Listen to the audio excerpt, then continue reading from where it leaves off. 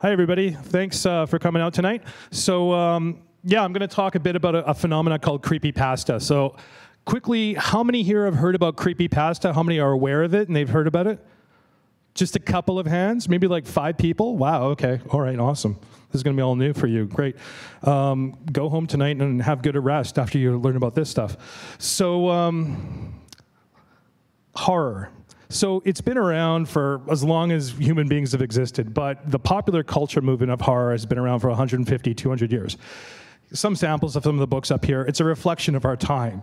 So with, Mary Shelley writing, 150 years ago, 200 years ago about the terror of science and Gothic romance, all the way up to the Blair Witch Project and paranormal activity with found film footage and using technology to play in our fears. Horror's been there, but it's been a reflection of what's been going on in our conscious or subconscious and the culture.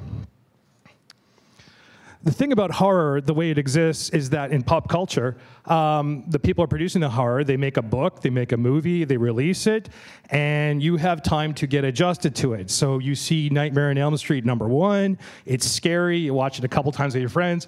#2 comes out, it's cool, 3, 4. By the time you get around to #5 and #6, it's become average every day. So this guy here, this is Arsenio Hall from the 1980s, and he had Jason Voorhees from Friday the 13th on as a guest. When that happens, you realize that your horror film is done. It's no longer a horror at that point, it's just entertainment.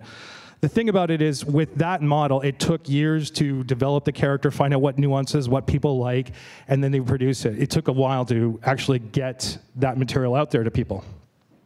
So the internet's coming along, and just like with everything else, it's rapidly changing things. The great thing about what this is that people are now able to make their own horror stories. They put them online, and the most popular, the most succinct, the scariest ones go on and propagate, and they go off to all these corners of the internet. And then someone comes along and they tweak it a little bit more and they make it more scary.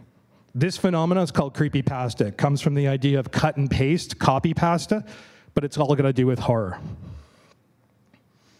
All right, so it's been around for about 10 years, named a little bit before that too, in some ways, with people trying to do scary ideas and scary stories on different corners of the internet. There's an interesting element that plays into creepypasta too called ARG, A-R-G, alternate reality game. That's been around, I want to say, since 2001. There was a Steven Spielberg movie that came out called AI, Artificial Intelligence. They put the name of the AI researcher or psychologist on the poster for it, and you can go look at this online. That person was completely made up, and people said, well, why is there an AI psychologist when there's no AI? And it turns out that the marketing company made an ARG game where you could learn about this person and how they were helping with the psychology of existing AIs, and it blurred the line between fiction and reality. That's been used since for the last 15 years. Movie companies love doing this stuff. For The Dark Knight, you had that movie marketing company that just specializes in ARGs. What they did is they put geocaches in like 25 cities across North America that the Joker had gone to and put it out there, and you can get that idea of what the Joker was and what he put in there. So it's blurring the lines. Creepypasta does this very succinctly with their stories.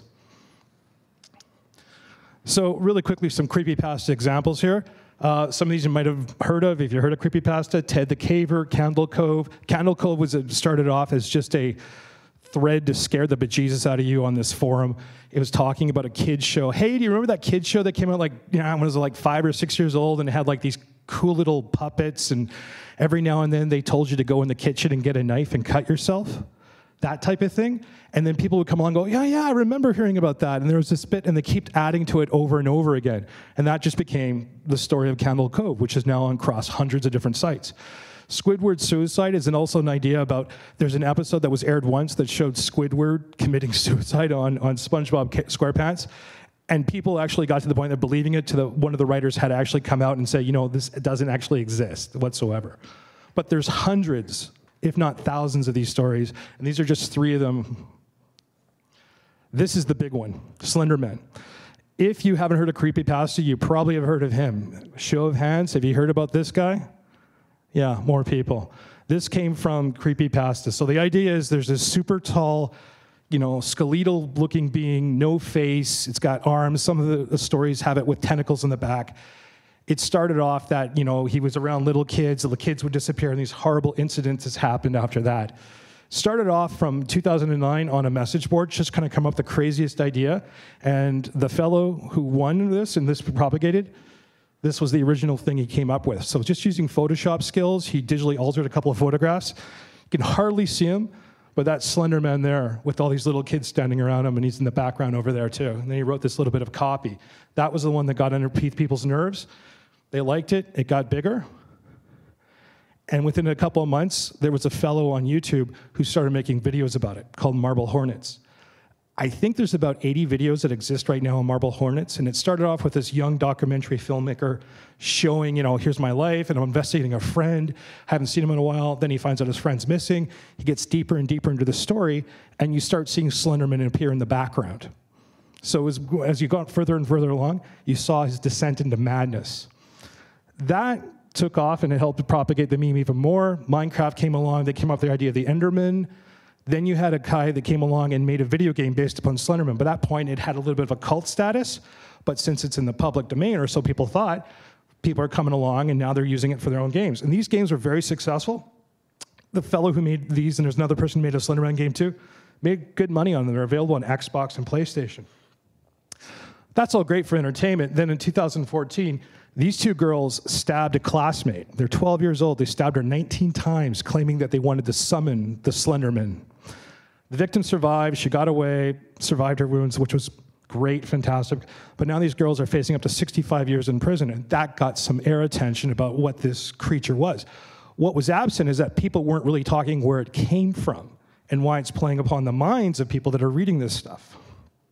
What's interesting about this, too, is that the rights for this character are supposedly owned by a third party, and nobody wants to name who that is, which is kind of weird. But yet the material keeps coming out. There's other games that are being made and other stories. There was a feature film that was on Kickstarter they got some funding for. They're making that. This is something that I uncovered when I was doing the research for the presentation I didn't even know about. New York Times talking about a wave of suicides that's happening on an Indian reservation in America. And at least one of the victims, they found proof that they were goaded or they were, Slenderman played a part in it whatsoever, what it was, whether it was a note or the case. It plays into an Indian mythology of a being called the Tall Man, which plays upon the fears. And they think that other suicides on the reservation might have something to do with this. There's videos that actually exist showing the kids, the young people, where they can go hang themselves, that Slenderman wants you to go do this, or the Tall Man wants to do this. This is just being posted online. So imagine that you're a young person, maybe, you have a moment of depression or whatever the case is, you're online, you're seeing this stuff happen, and it's telling you that this thing's existing. It's playing upon the alternate reality concept even further. And for people that are vulnerable to that, that's a dangerous combination. So just some more examples of things that are happening in creepypasta right now. I lost count after 50, the number of stories that filmmakers have come along and are doing really, really good, high-quality videos that are showing these stories. One of the ones I really liked was up there in the top left-hand corner called Weirdo, which is the idea of these kids go camping, and there's this being that's like a skinwalker that comes along, takes the shape of one of them, and they comes into the group, but they can't really tell that there's this other person there for whatever reason. It plays upon the fear of something dangerous around you. This image down here in the corner, this is another popular one from Jeff the Killer creepypasta story, but there's another element that may or may not be true, that the actual image came from a person who was a suicide victim. So that plays along even further and blurs the line about, well, where did this come from? Is it actually a creepy image from somebody who did kill themselves, or is it just a creepy image and someone's just coming up with that story to make it even sound more sinister? So as creepypasta gets more and more popular, there's more and more outlets, more and more sites out there that are compiling the stories, and they're encouraging people to get involved with it and contribute their own creepypastas. One of the ones I really like, SCP, wiki.net. There's over 3,000 entries in there. So the idea behind this is that there's this group that goes out, secures, contains, and protects humanity from these places, beings, whatever the case is, that can cause, great physical damage. Everybody can contribute to this. You can put your own story on there, and then people will come along and comment on it, and then you can improve it and make it even better. it's kind of like Pringles, where you can't just eat one of these things. If you read like 1 or 2 or 3 or 4, you're going to be up there the whole night. And there's some amazing, amazing, creepy stories on there. These 2 right here are 2 of my favorites. This is actually, up here in the corner, this giant baby that's deformed. It's actually a real art sculpture that a Japanese artist made for an installation. Somebody came across it on Wikipedia and said, I can make a story about this thing. And they did it, and they came up with this thing that if you see it and you look away, it gets you. So the whole idea is don't even look at it. This one right here is fantastic. The idea is that there's a haunted stairwell, and there's a voice coming from the darkness that sounds like a little kid, and it's crying, and it's asking you to help them. So they send people down the stairwell, and eventually they see a face, and they get scared to death. And there's actually a game that was based upon this, so people are coming along, and they're taking the SCPs, designers, indie video game designers, and they're making games based upon these things, and they're making money from them. So it's a rapid way of finding out what works, and if you see an SCP that's very popular, make a game around it, put it on Xbox, Steam, and then get some cash from it. This one also, too, is kind of an interesting one. The creepypasta idea is it goes back. There was a video game back in the 1980s on the NES where, remember playing that game and Godzilla was in there and you're fighting all the monsters and it kind of glitches the screen and then it says, are you scared? And then you get deeper and deeper into the game and there's an eyeball level and all these weird Lovecraftian things start happening. So this was just a creepypasta that came around in 2011. The person's actually making a game from this right now and they're going to release it and they're using the screenshots that were used on the original creepypasta to come up with the artwork for the game. Five Nights at Freddy's. Who's heard of this? Yeah, more people. So extremely popular game with, I would say, preteens, little kids, stuff like that. A game creator comes up with it. Hey, actually, he was making Christian-themed games, and the feedback he got was the games were scary. They're not even fun at all. So imagine a Christian-themed game that scares the hell out of you from the way it looks. So he took that feedback, and he made an actual horror game. It's like in a Chuck E. Cheese environment, and you're the security guard for the night, and these animatronic bears come out to you, and they do jump scares and scare the crap out of you when they come out like that. Extremely popular. There's been 4 releases. He's a millionaire from all this stuff. The movie rights were acquired by Warner Brothers. In a couple of years, it's going to star like Ryan Reynolds or something like that, so keep the eye out for that. Channel Zero is another creepypasta that's in development by Sci-Fi. This stuff is all happening in the last 12 months. So Hollywood's kind of looking at this and going, wow, they're prototyping ideas. Let's use the ones that are most popular, get our own money from it. So this is in development at Sci-Fi.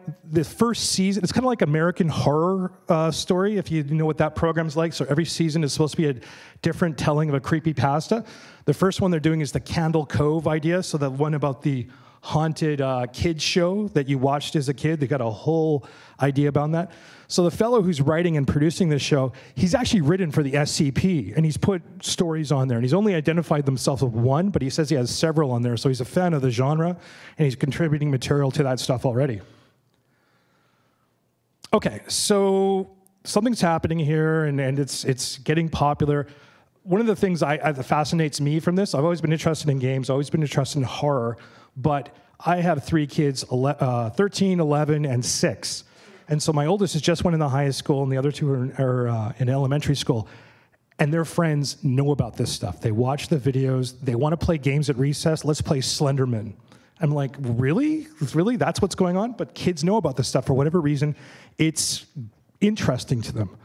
So what is it? What are the reasons for this? So some of the stuff that's being talked about, I mean, it's a modern-day equivalent of a ghost story. Everybody wants to be scared. This is the digital form of it. You can go into a message forum. You can read this stuff. It unnerves you. And there's another one right around the corner. You can read another story or follow a link. The rapid prototyping, I think that's a key element of it, too. You put stuff out there. You get immediate feedback. People tell you, I really like this aspect of it. This one didn't do so much. Someone comes along and says, what if you tweak this a little bit? You incorporate that into your creepypasta. The next thing you know, people like it even more.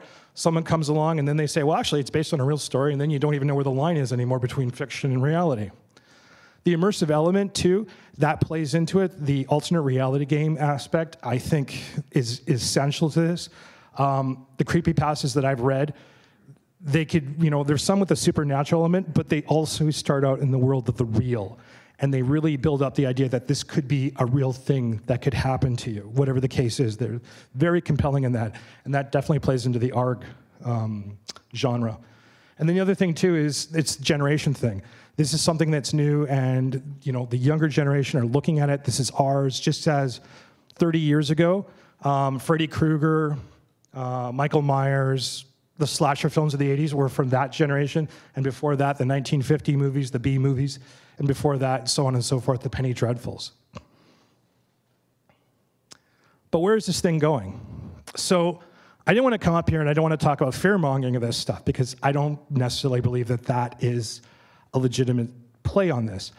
I'm old enough that I remember back in the 1980s when people were playing Dungeons and Dragons, and there were kids that came along and said Dungeons and Dragons caused, my friend to kill himself, and a note was left behind. And there was a lot of talk on the nightly news that, is Dungeons and Dragons affecting the mindset of youth? Is it causing them to hurt themselves? Just as a couple years before, it was also talk about, heavy metal music. It's the work of Satan. You play it backwards, and it's going to tell you to kill your family and everything else. I think that stuff is people that are looking for an answer. I think maybe creepypasta might take it a step further because it tries to blur the line, and maybe with D&D and the music, it was more clear to see. But now with the nature of the internet and the fact that we're all cocooning and getting so involved in our online worlds, it might make it easier to prey upon the mind of people. And then looking ahead with VR and AR, I mean, imagine what creepypasta is going to be like in, say, 10 years from now when you're wearing Microsoft HoloLens and you're sitting up here with my glasses and all of a sudden something jumps out and scares the shit out of me. What happens at that point there when you're so immersed in that story that you think it's real life and someone else is in control of it? That could be a real danger. Okay, so that's about it. I wanted to get through this quick. I had 18 slides here. I recommend if you're interested about this stuff at all, go online, type in creepypasta, or go to scp.net. Like I said, they're like Pringles. You can't eat one of those things, and they're tons of fun. And yeah, I'll take it for any questions. Thank you, Patrick. When he described it to me, it was not really as scary as that really, really was. I'm actually slightly worried. Is there any questions in the crowd for Patrick at all? Everyone's too scared to ask questions. Okay. What's your favorite creepypasta?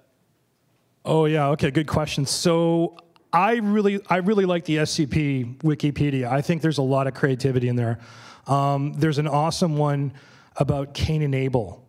They don't name them as Cain and Abel. They're just these, you can't kill these things whatsoever. And if they get loose, the world is over, that type of stuff. I love that idea. I love the haunted stairwell. It's just a wonderful idea. One of the cool things about the haunted stairwell is that when this SCP group came along and they identified it was haunted and it killed people, they would take death row prisoners and use them as test subjects and wire them up. So you could read the transcripts of them going down the stairwell and just walking down and hearing their story about what's going on. I think that's a really cool idea. I like that stuff. The videos as well, the Weirdo video, it's on Vimeo. I would recommend watch that if you want to stay up for an hour or so afterwards. That's a good idea. There's a lot out there. I mean, there's that caver idea, the photograph of the person that's trapped in the confined space and they feel something behind them. I don't even want to go in caves. It's just one of those things I just don't want to do. There's a creepypasta out there for everybody, but those are some of my ones I really like. Any more questions? One at the front down here. So you say that it can be created by multiple people collaborating, right? So for example, when you say that the rights get sold to a movie channel or a TV, who do they buy the rights from? If you don't establish that you are the owner, it's available in the public domain. Everything on SCP, the Wikipedia for there, you can go off and you can create your own game, you can create your own television series, you can create your own comic book. It does not matter. And the profit is yours to take. The only thing, it's under a Creative Commons license too. The other aspect is if you create something, people can also contribute to that and grow in that too. But that's just like a War of the Worlds. War of the Worlds is in public domain now, so people are using it and modifying it, doing their own stories about it. So it's kind of like that. With the Slenderman issue, it's a little bit more in the gray because people assumed it was in public domain and they were going off and creating things, and people have come along and established that. The creator of the character says that the film, television, movie rights are held by somebody else. He licensed it to that person, but that person's never been identified. And I don't know if that's playing into the ARG element or not, because people keep making these games, people making the projects. nothing really does to stop them. So. Okay, I think we should all thank Patrick Sauriol. All right, thanks. Yeah.